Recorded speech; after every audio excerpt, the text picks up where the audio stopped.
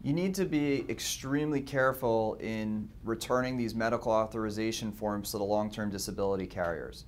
The disability carriers have the right to obtain any of your medical records that they want.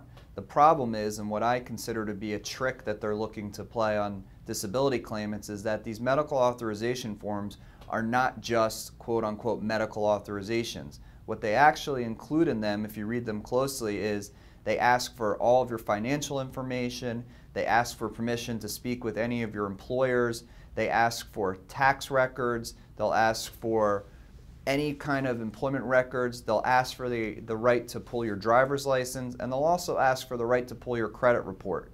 Many of these things have absolutely nothing to do with your long-term disability claim, and you do have the right to modify the medical authorization form should you desire to. So I would encourage you to read your medical authorization form very closely and cross out anything that you don't want the long-term disability carrier to get.